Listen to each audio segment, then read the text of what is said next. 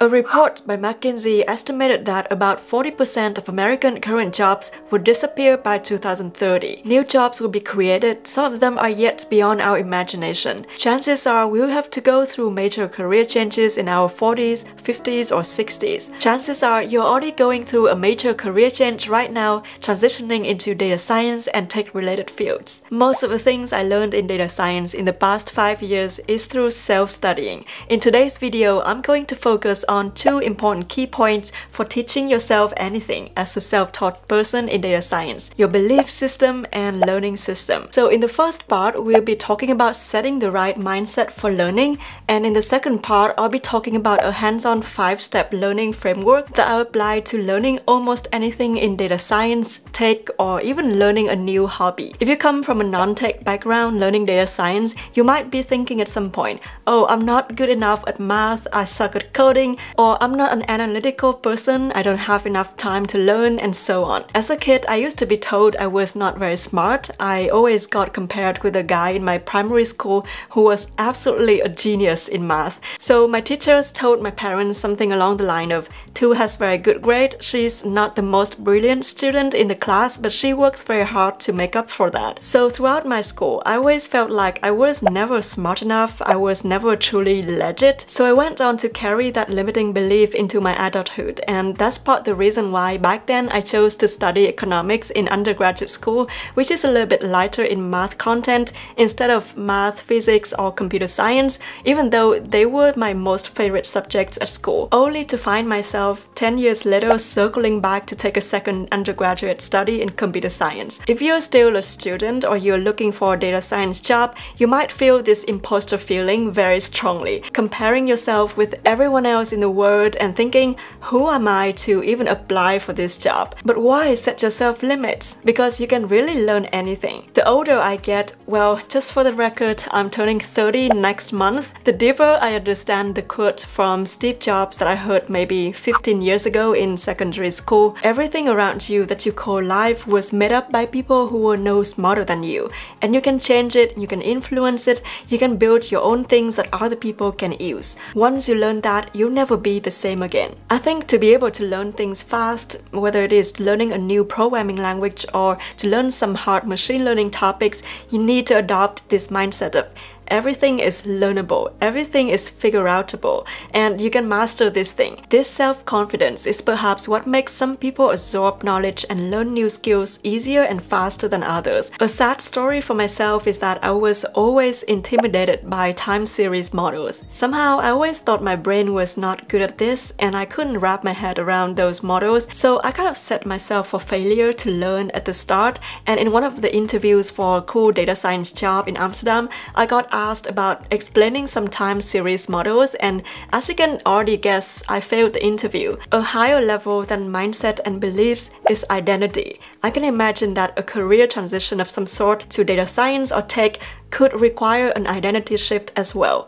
At least this is what it felt to me. Coming from economics to data science and tech, a lot of my friends who want to switch to data science but still keep this belief of being a non-tech person and can't learn math and techie stuff, you really have to ditch the identity and just dive right in. And that will make learning new things in data science much easier and more comfortable because you no longer have to fight back the old identity that's no longer serving. I think of it as sort of a mind-body alignment. It's easier to do what you really think than the other way around. So to sum up, whatever mindset or even identity you adopt when it comes to learning, that's a choice that you have complete control over. So we might better choose the one that actually helps. Now, let's move on to the learning system. You probably agree with me that information is quite cheap nowadays.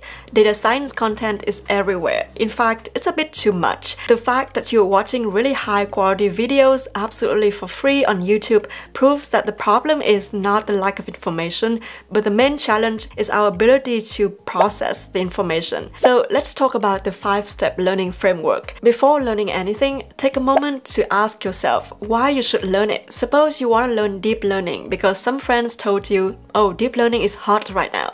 And you said, sure, let me just go and take some deep learning courses. And 2 weeks later, things get a bit more difficult and you would start wondering why you even started all this. From my own experience, this is how a lot of self-study plans fail. You start learning something without asking yourself why you really need to learn it. Why is it important? At school, you already have your why set by your teachers that you need to learn this if you want to pass the course and graduate. But with self-studying, without a clear motivation, it's very hard to keep up. If you want to be really serious about this, I encourage you to write down the reasons why you want to learn the thing you want to learn. So every time you're a bit stuck or feeling a bit low or in doubt, you can look back at those notes. The next step is to find the right material for your study. I usually like the combination of video courses, books, and online resources like loose articles or websites. You can organize them in a Notion page. I think usually videos are good for giving a visual summary of the material. There are of course many platforms you can go to for video courses. I like Coursera, and you can find many good quality courses in data science from top universities and professors. You can find some courses and specializations I highly recommend in the description down below. Another favorite platform I use for learning new creative hobbies and personal development topics is Coursera, who has kindly sponsored this video. Many of you asked me how I learned video editing and filming.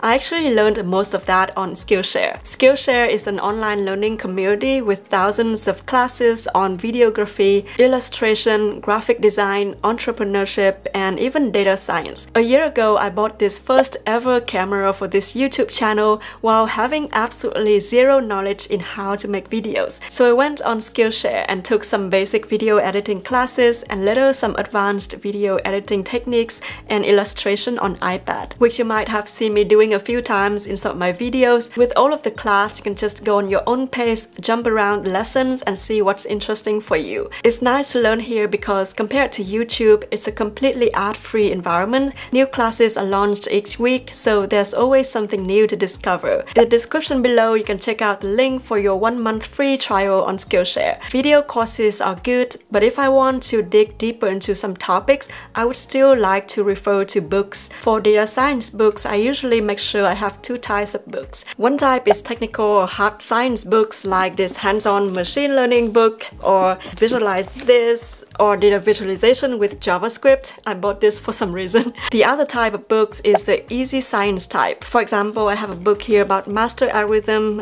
If you want to learn more about machine learning application. I have cryptography if you want to learn more about cryptography, but in plain English. So these books is a great way to reinforce your understanding of the technical things you learned, and if you have to explain to someone else that technical thing, you have a very good reference and also the use cases that you can draw from. Finally, online courses like Kaggle, niche websites on the topics, and websites of experts are also my to-go resources for seeing what's possible, what people are doing, or talking about some particular topic.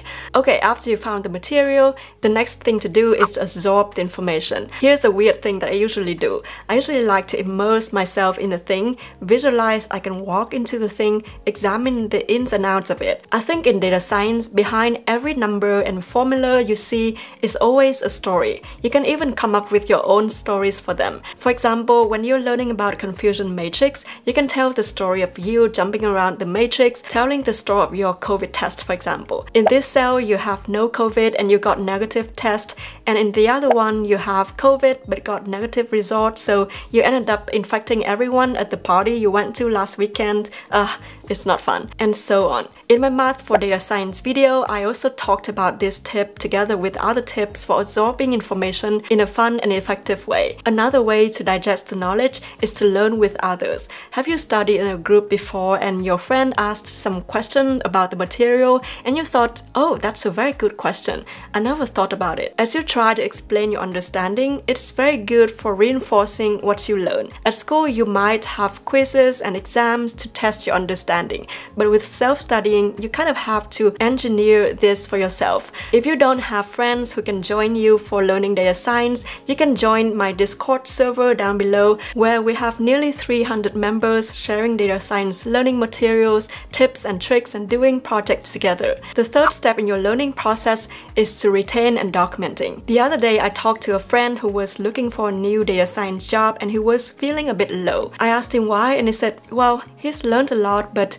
he always feels like he hasn't learned anything. And whenever he applies for a job, he feels like he has nothing to show. He feels really imposter because he really cannot remember what he has learned. So I recommended him to start documenting what he has learned, whether it is to take handwritten notes or digital notes or some kind of system that helps him get an overview and a record of what he has learned. So retaining and documenting information can help you feel like, yeah, you have done it, you have learned it, and you can always go back to revise what you have learned later on. As soon as you finish absorbing and documenting what you learned, we go straight to the application part. Don't wait too long because you'll forget them very quickly. The way you apply what you learned can be as small as creating a small notebook and try out all possible things you can do, for example with pandas data frame or applying a new machine learning model on a simple Kaggle dataset. Always ask yourself how I can play with this, how I can make it better. This is called deliberate practice, and deliberate practice makes perfect. If you're more ambitious, you can create a portfolio project. For example, if you are learning about API and network analysis, why not start using both of them for a data science project? On my channel, you can find a few portfolio project videos on this, so feel free to check them out. You definitely need to put in the work, and it's hard sometimes, but Google, Stack Overflow, and YouTube are your best friends. Some project videos you see on my channel took me like 30 hours to complete. You can either think of it as 30 hours of suffering, or you can think of it as 30 hours of deliberate learning and practice. I prefer to think the latter. It's okay to get help from someone else. It's okay to not finish it 100%. It's okay to even start over if it doesn't go anywhere, because yeah, who cares? The last step is to show your work on Medium, YouTube, Twitter, or LinkedIn, depending on what you're familiar with. I really believe in learning by sharing and teaching others. On the Tuvo Data Analytics Discord server, many of the members shared projects they are working on, Kaggle notebooks they have created, blog posts they wrote. It's super inspiring for me to see this. Another benefit of showing your work and teaching others is that even if you don't have a formal education background in data science or computer science, it's a great way to become an expert in this field. Having working experience might help, but no one really gets to know what skills you really have or what knowledge you actually have except for your direct co-workers at your work. So to really show your expertise and knowledge, you really need to show it online. Despite those benefits of showing your work, some of you might look at the great work from other people and think, my projects are too simple, too raw, they are not good enough.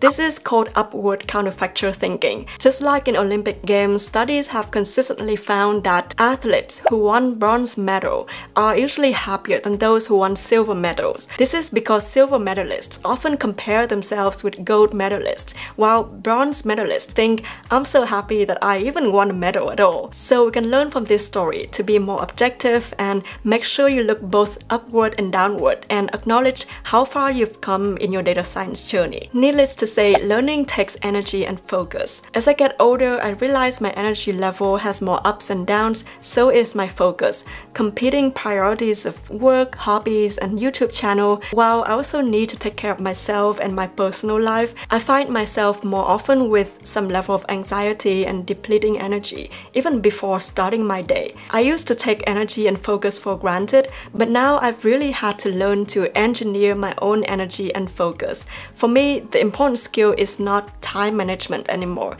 it's energy management. So I've learned a few things about myself that usually help managing my energy level and optimize it for learning. Before I study, I make sure I have cleaned up my learning environment. If I'm at home, I'll make sure to clean up my room and desk. Otherwise, I'd lose my energy feeling annoyed and anxious with the mess around me. I'd put my phone away or behind my laptop, out of sight, out of mind, and I'll put on some lo-fi or soft of piano music with a cup of tea to study. Focused energy is everything if you want to study effectively and to create good work, so don't waste it. So I hope you enjoyed this video. If you do, don't forget to give me a thumbs up and subscribe if you haven't already. With that, I'll see you in the next video. Bye bye!